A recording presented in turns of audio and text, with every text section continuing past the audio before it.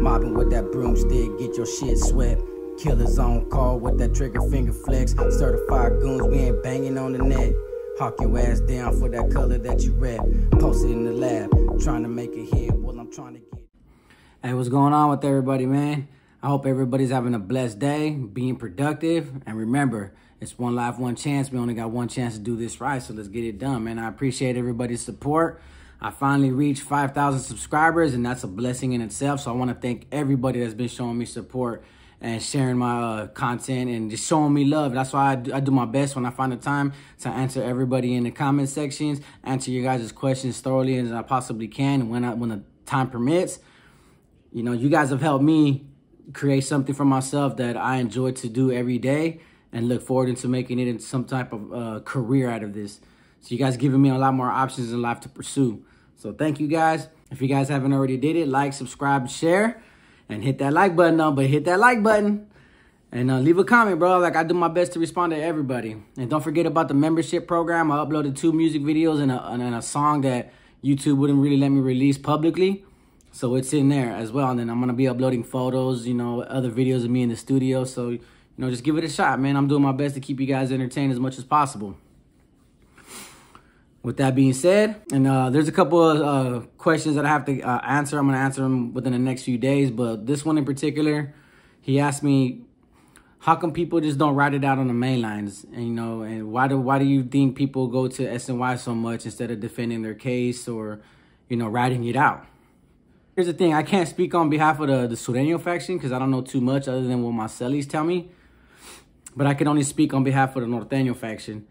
So that's the only best way I'm going to give you an accurate answer. See, the thing is, right, politics come into play a lot.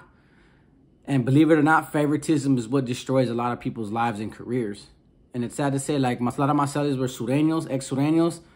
And they used to always tell me about mutinies and how the LA car would go against the San Diego car or the Orange County car, the IE car.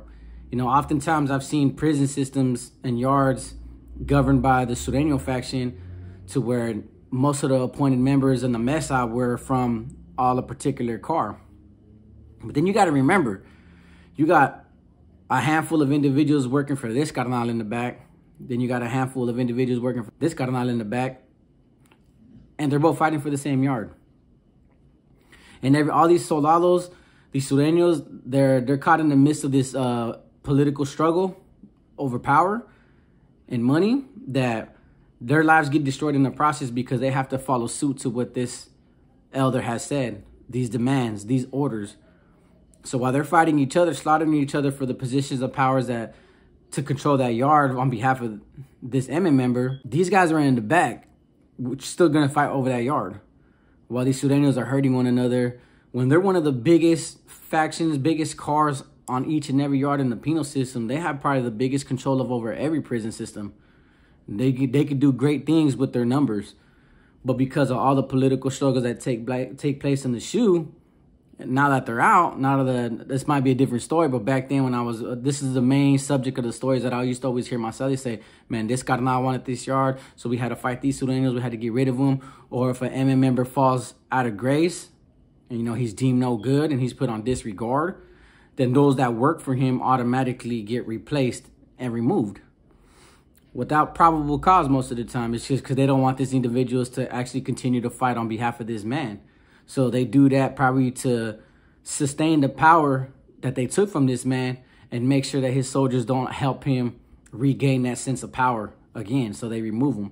And I think it's sad because at the end of the day, we work for these individuals. You know, we do right by them. You know, we're fulfilling their will, and yet we get slaughtered in the midst of their arrogancy and their political standpoints against one another when they call each other brothers. See, a lot of these gangs are based on brotherhood, you know, and the struggle and the movement. But then when money and power comes into play, you know, I think it triggers every man's mind frame that greed, instilling fear and control over the people is like the main objective, is the moral obligation and goal for themselves, not for their gente, but for themselves. These men will never come home, so this is all they have. So they want it all. They want to be the Scarface of the yards, and that's sad because, you know, everybody else is losing their careers over it.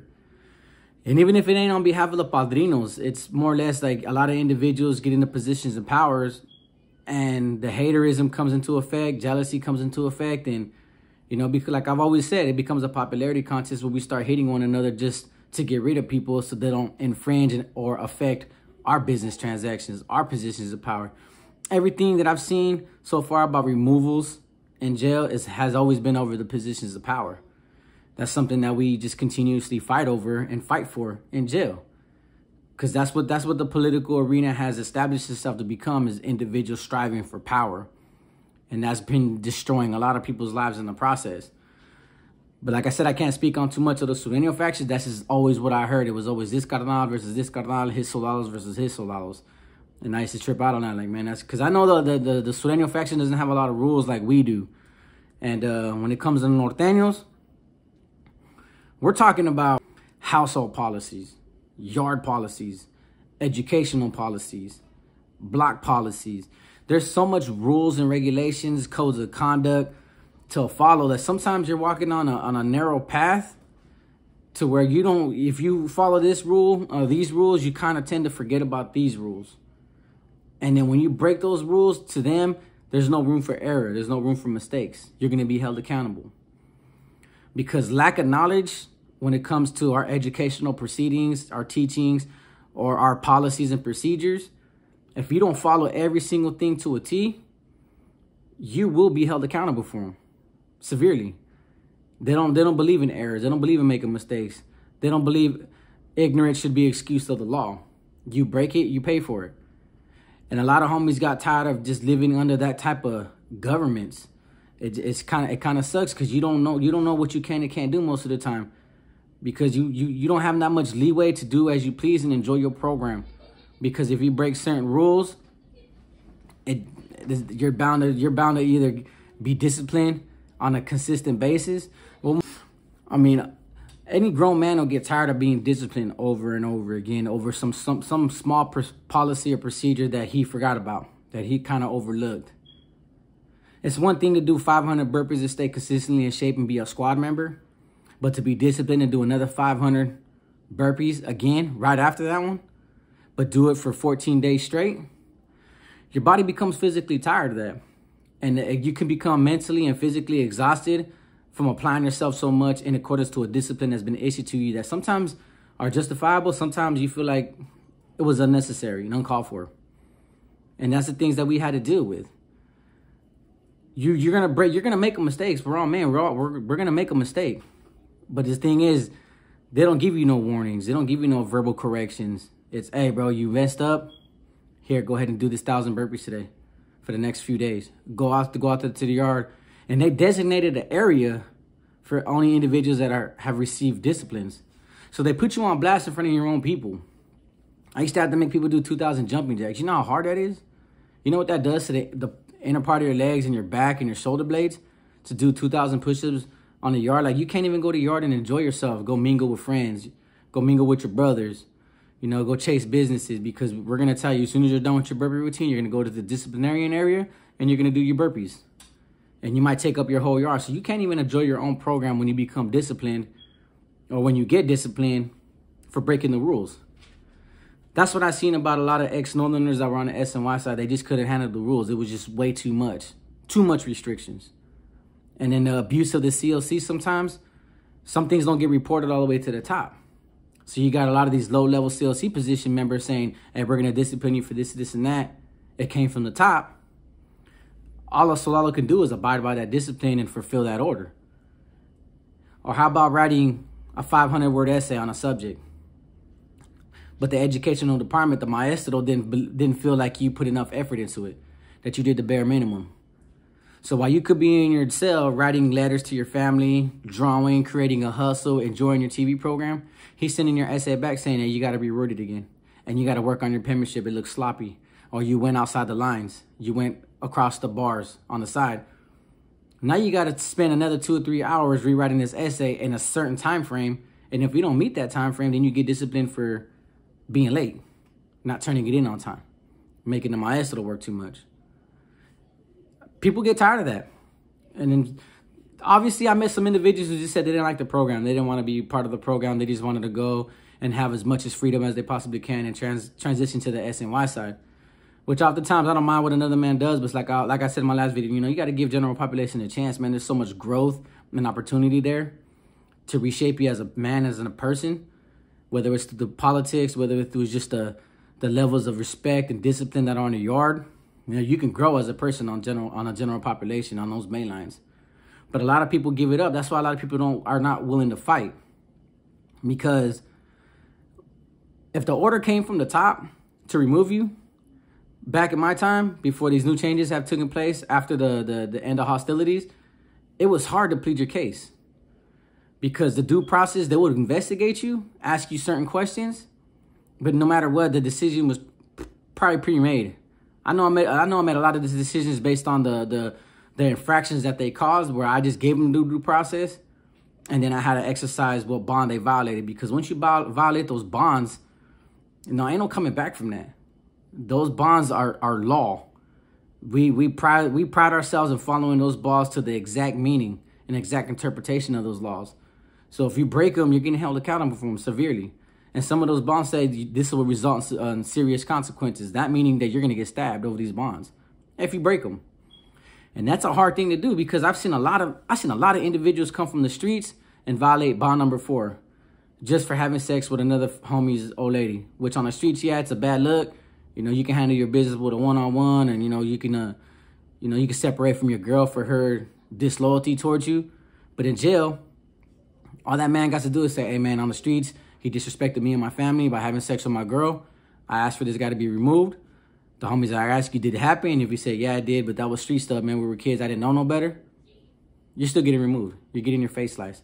In county jail, I've seen maybe over 6 or 7 slicings and removals based on another man had sex with another man's girl. I actually seen a removal in county jail where an individual, he came in and we were SBing him. And at the time, I was a high-level COC, but I wasn't in charge yet. I was still learning. And they actually put one of the SBs on him, was a kid from Tulare. Him and his brother were in there. And this guy that showed up used to date their mom years ago. They were in a relationship, almost engaged. And then they separated. And he was cool with it on the streets when he was out there drugged out, tweaked out, didn't really care what his mom was doing.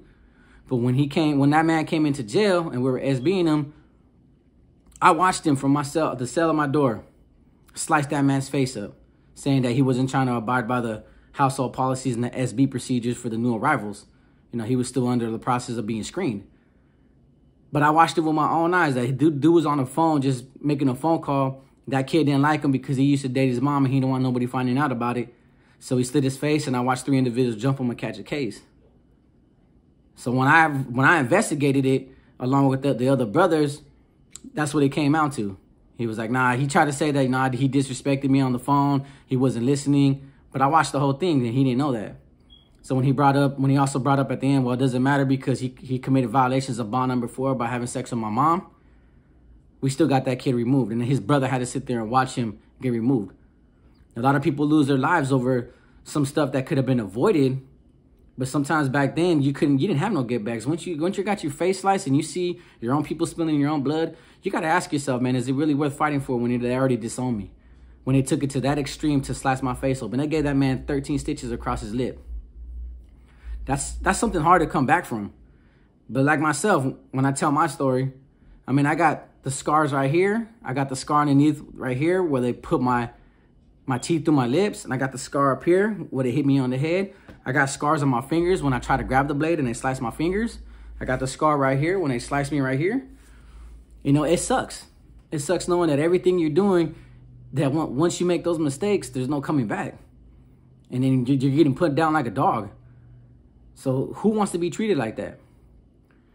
But I still try to fight my case, but it took my own brothers to finally make me realize and say, look, bro, don't come back, bro. It's over for you. You know, once you get that realization set in your head, you have no choice but to be a man and make a decision finally for yourself. Instead of going to the main lines and saying, I'm pleading my case, you guys make the decision whether or not I should stay or go. I don't think you should leave that decision in anybody else's hands but your own. Not discouraging anybody about the mainline politics. Like I said, I encourage people to go try them out, check them out, get involved, and learn from them. But at the end of the day, you're going to have to make decisions for yourself at some point. and stop letting men in the positions of power who feel like they know it all make these decisions for you. That's why a lot of people, you say, don't go back and try to fight their case or hog it out how everybody else puts it, because you can't sometimes. Sometimes the system's designed to push you away once you're gone.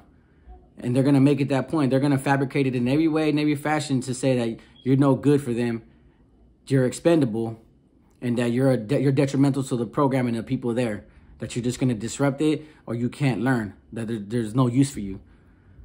You got to sit there and figure out if you can actually live with that idea of somebody saying that you're not good enough for them. So that's what I'm saying. Like, sometimes at the end of the day, you gotta make the decision to be your own man and dictate your own life instead of letting somebody else do it all the time. I let it happen to me for 7-8 years until I got to the point where, like, I felt like I couldn't get dictated. But, like, every man answers to somebody. And I answered for my mistakes, and I answered for my sins. And I paid with them by spilling my own blood. And I have no choice but to respect that aspect, that they did what they had to do to get rid of me. And it was I have a lot of proud moments when it comes to Norteño struggles that I'm going to be talking about on YouTube. That's why I don't talk down on the politics, because I knew what I was signing up for, and I knew the rules. When you break them, you pay for them. That's what rules are for. That's the law and order that governs these societies in jail. But if you can't handle it, then obviously you have an option to go SNY in the first place. But give it a try like I give it a try. You know, that's the best advice I can give you, and this is the best advice that I could provide in accordance to this question, man. People just can't fight it, because sometimes there's no fight when you're already lost, when you're up against so much rules, regulations, and individuals willing to apply them to the best of their abilities to further their own position. And that's a hard battle to fight. So with that being said, man, I hope I answered your question thoroughly. Thank you. I got to get to a couple more videos and editing processes. So thank everybody for tuning into my lives. I appreciate it. We had fun. I look forward to going live Wednesday again on my day off. Thank you, guys.